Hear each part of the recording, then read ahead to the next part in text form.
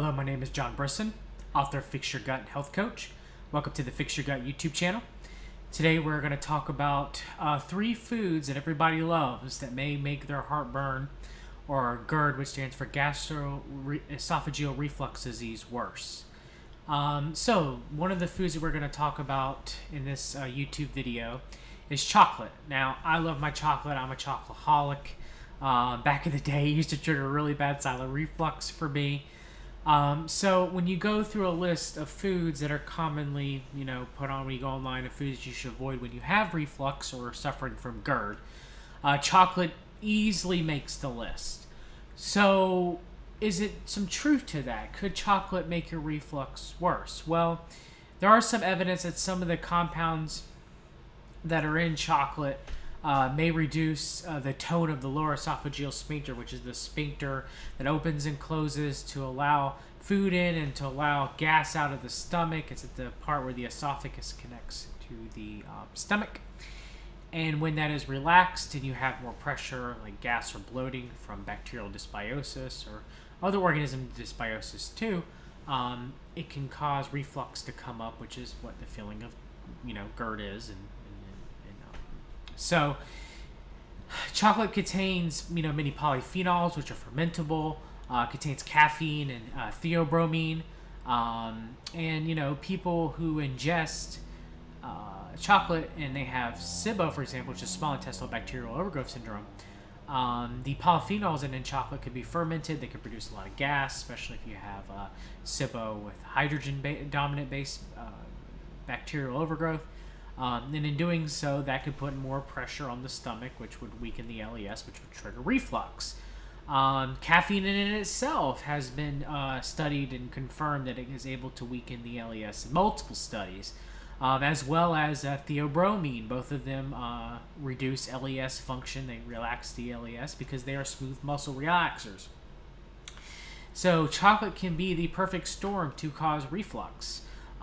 It's just theobromine and the caffeine are smooth muscle relaxers that are in the chocolate. They relax the lower esophageal sphincter. The chocolate is later fermented by bacteria or yeast within the gut. They produce gas byproduct of fermentation, and in doing so, you get bloating, you get abdominal distension, and the acid moves up.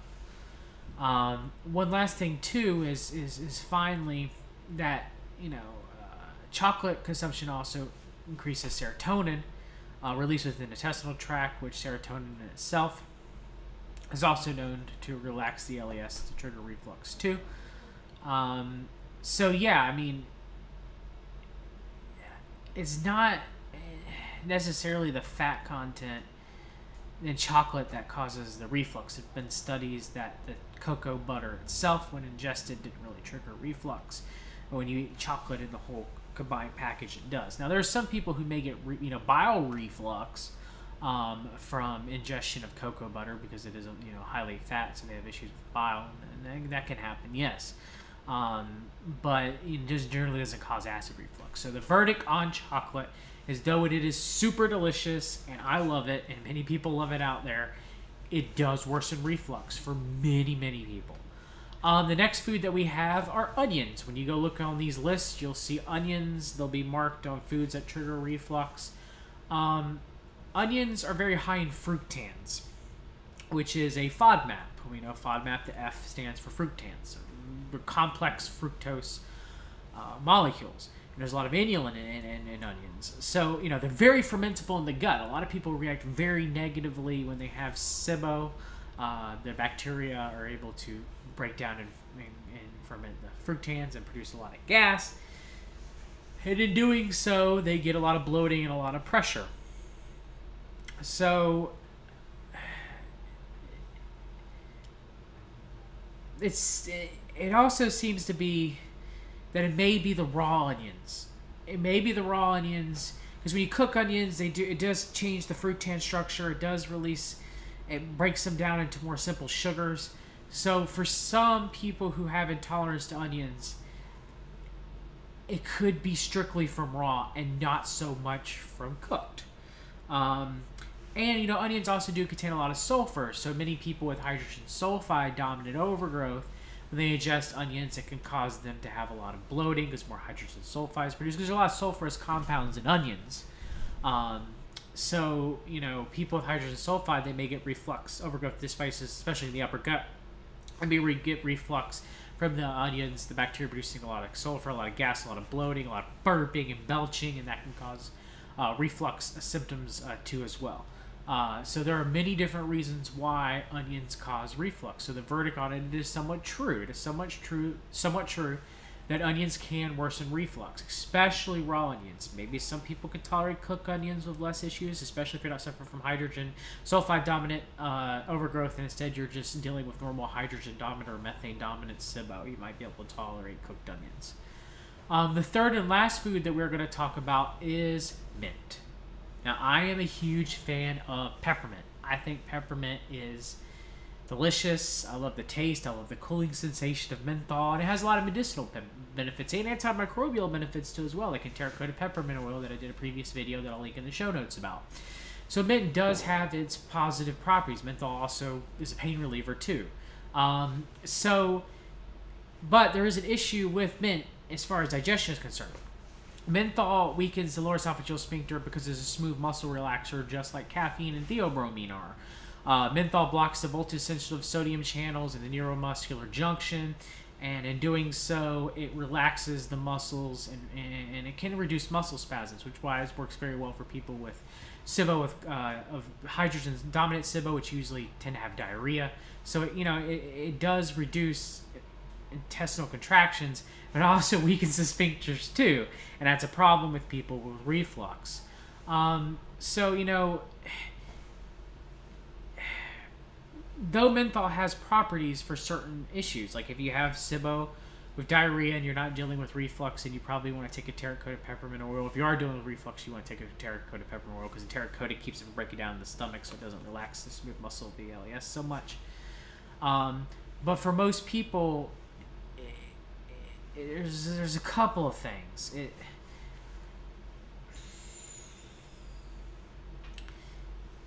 It relaxes a smooth muscle. Mint can be irritating itself, especially, which is a different type of mint, but spearmint, which doesn't really have any menthol in it, it's been known to irritate the esophageal lining. It doesn't change the LES pressure because it doesn't have any menthol like peppermint does, but it does seem to irritate the throat in some people as well. Like I said, menthol also can hinder proper esophageal peristalsis through smooth muscle relaxation. So that's why it helps people with a condition called achalasia, because people with achalasia, they have very erratic esophageal muscle movements, and their LES can become stuck and refuse to open, so food gets trapped in their esophagus, where menthol tends to weaken the esophagus and the lower esophageal sphincter. And in doing so, people with achalasia may be able to swallow their food better and may be able to go down without them regurgitating their food. So, what is the verdict on mint? Mostly true again, just like the other foods. Mint does seem to cause reflux for many people, and it causes many reflux symptomology because of that. Usually, if someone's dealing with reflux and they want to, or they're dealing SIBO with diarrhea SIBO or SIBO with hydrogen-dominant bacteria, and they want to use peppermint oil to reduce the spastic of their colon, I usually recommend a terracotta peppermint oil so that it does not cause any weakening of the LES and cause them to reflux. So to recap, I do not recommend the ingestion of people with reflux with foods that contain caffeine, but mainly chocolate. Chocolate is both fermentable, it contains polyphenols that are fermentable, it contains caffeine and theobromine, which both relax the LES, and it also increases serotonin production, which in itself weakens the LES. Raw onions usually cause the most problems. Cooked onions, some people can tolerate them unless they have hydrogen sulfide dysbiosis. And most of the people with that are sensitive to thiols, cannot tolerate onions. And mint. Most people with reflux cannot tolerate mint because menthol relaxes the LES. Peppermint. They may not be able to tolerate spearmint because it does not relax the LES so much like peppermint does, if any at all. But spearmint itself can be caustic to the esophagus for some people, and it may increase their reflux symptoms. So those 3 foods should be avoided in people with GERD or people even generally with reflux sometimes. If you like this video and found it informative, please like, share, and subscribe. Thank you, and I hope you have a great day.